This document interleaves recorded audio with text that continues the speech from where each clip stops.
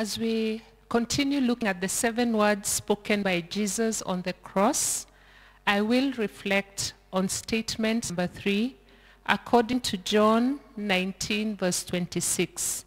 When Jesus therefore saw his mother and the disciple whom he loved standing by, he said to his mother, "Woman, behold your son." And to the disciple, "Here is your mother." From that time on, this disciple took her to his home. The final words of a loved one are precious. We hold on to them to their last breath. And if we are not there as they're speaking them, we ask, what did he or she say? Many of us do not get to hear them, but Mary had the privilege of receiving comfort from her son, Jesus Christ. We do not hear much about Joseph, and we think he may have died by this time a few years back. Jesus had just prayed for his murderers, the persecutors, and even talked to the thief on his side, and now he was speaking to his mother.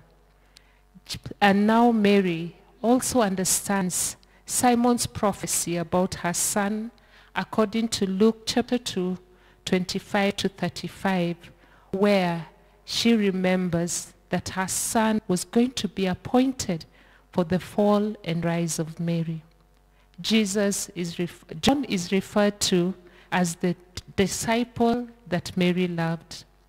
Why did Jesus leave Mary to John's care?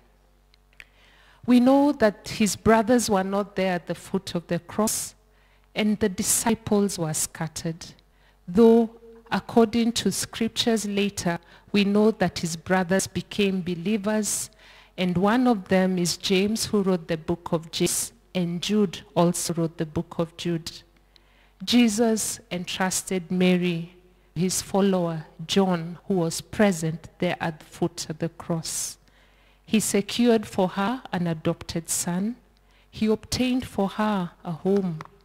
He consoled her in her grief, drawing attention from his suffering to the person she was with, John. What are the lessons that we are learning?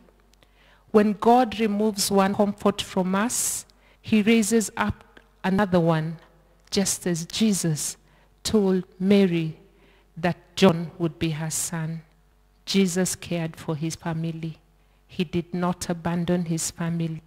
He provided for the needs of his mom and wanted to make sure that she was as comfortable as possible.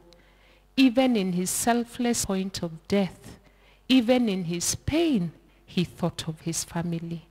What are we learning? Never abandon family for the sake of achieving something. Minister to your family first. He entrusted Mary to John. God gave John the assignment according to the relationship that he had with him. John was present. God talks and speaks and assigns to those who are present with him. Even as we reflect, we know that God will put assignment on those whom he loves, those who have integrity, those who trust him. The question I want to ask us today, are you sold out to Christ so that he can entrust his life with any of his interests in this world? Are there people who are like family to you? What bond have you created between you and them? Are you able to commit your family concerns to their capable hands? Today I want to encourage you. Are you isolated by Mary? Like Mary, in grief, the loss of a loved one,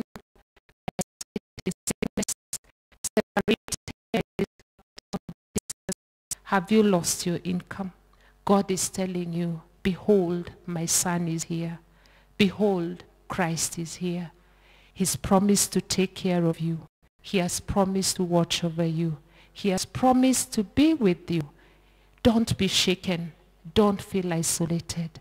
Behold, as Christ told his mother, here is someone that will take care of you. Therefore, we are told that the disciple took her home, and we know that Mary was well.